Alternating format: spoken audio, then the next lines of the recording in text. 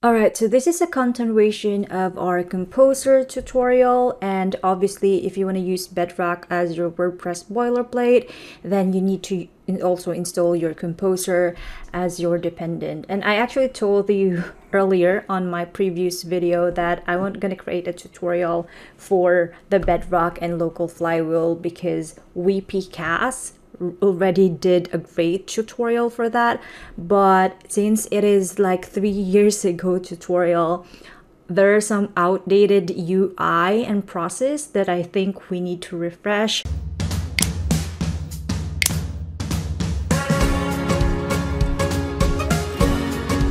So if you can see in here, actually let me open the testing WordPress in Flywheel. If you're gonna click that, I have successfully run the Bedrock WordPress, and here is like how I did it. So yeah, I'm gonna walk you through how did I configure that.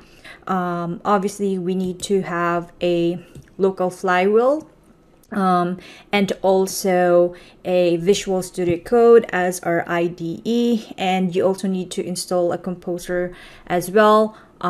Just check on my tutorial to if you haven't installed the Composer yet.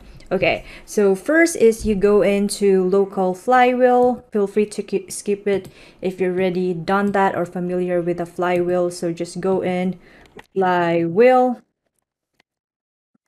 Flywheel, local, and then you install the Flywheel.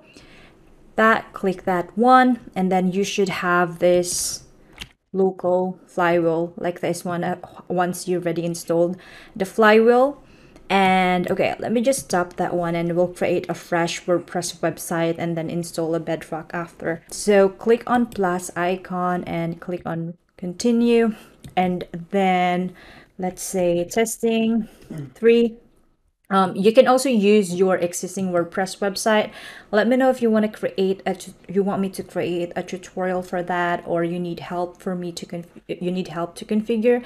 Just use on my link description below to book a call. So anyway, so click on testing. I'm gonna name that testing 3.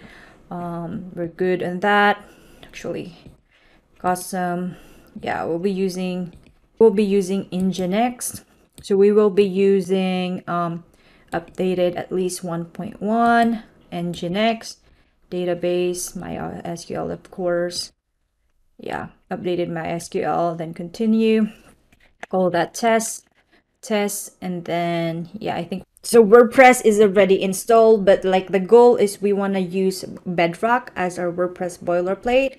So what I'm gonna do is open our Visual Studio Code. We can use an empty Visual Studio Code in here, and then let's open again the Flywheel. I'm gonna go into the Go Site File Manager folder. So here is the 3 folders that we need to move into our Visual Studio Code. So basically, the public.html where all the WordPress is installed, and then this config is about the MySQL, the NGX, and PHP, and then logs is if we encounter some issues, we can check it on the logs folder. So I'm gonna drag this over in here. I'm gonna open that. Actually, I can just drag it, the testing 3, this one, put that on the Visual Studio Code, and then we need to run a Composer. Again, you need to install a Composer to make the Bedrock work. So if we go into the Bedrock documentation,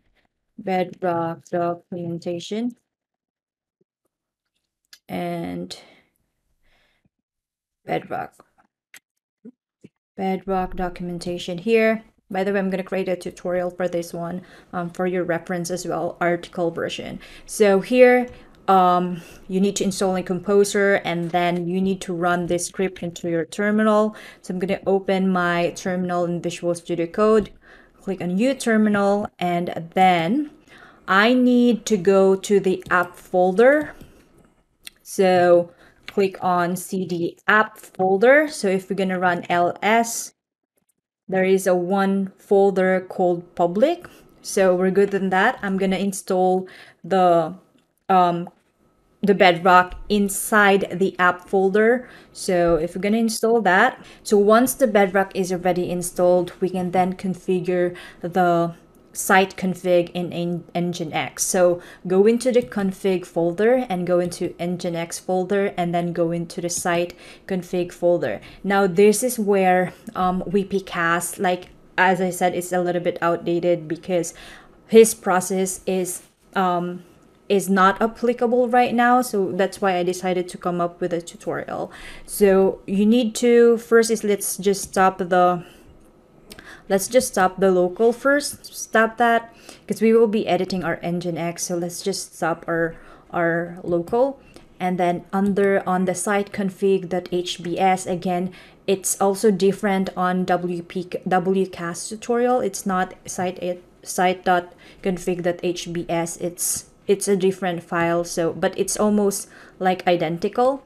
And then in here as well, and instead of using this variable, we need to use the absolute URL into your local computer. Where you can find that, so just go into the site local, then click on go site folder, and then go into the up, go into the Bedrock, and then go into the web. So this is where our WordPress is installed. So instead of using the variable root, you need to get the absolute URL. That's how it works right now. So just grab that and then go in here. Let's replace it with an absolute URL. And of course, you need to replace it with the right path. And if you're using Mac, I think it's also a different way. It's something like that bracket instead of this one. Okay. So once you're ready, configured your root into your site .config.hbs, we can then go into our .env. So go back to the Bedrock and go into the env.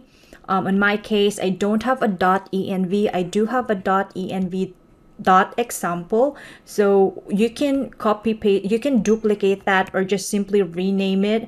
If you want to have a hard copy, if you want to have a backup, then feel free to duplicate it and have an env version. So in my case, like I just wanted to have an env.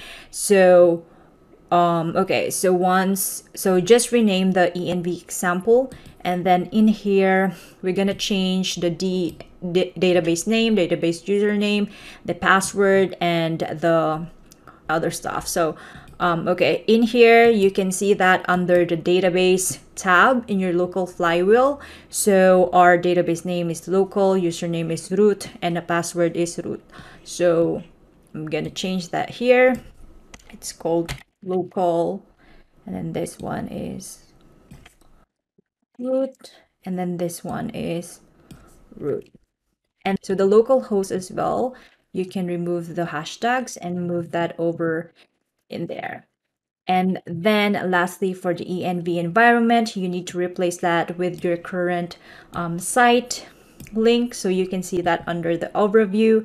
And then this one, so I'm going to copy that and then put it in here. And then in here as well, just copy that over. And don't forget to put a WP extension as a subdirectory, because this is where the other core WordPress will be installed once we generate the composer. So HTTP, and then, okay. So again, you just need to update your site config and then your env, and then you should be good to go. So once it's already updated, we can then just simply remove the public because we don't need that anymore. I'm gonna open it and we should be good to go, I believe. Here we go. So everything works great. If we go into WP admin, oh, Oh, it's not working. It's WP. Well, it's not working. Let me open the local flywheel. Oh, it's just go to the WP. I just need to change it. So yeah, that's how it goes. Right, in test and test, and voila. So that's how you can easily fix it. Oh, by the way, you just need to remove the public.html. Already forgot. So remove the public HTML because we don't need that. So if I run again, just want to make sure that we are using the Bedrock folder. So I'm going to run that. And then if I open it, we are good to go. So yeah, that's how it works, guys. Let me know if you have any question. Happy to assist you.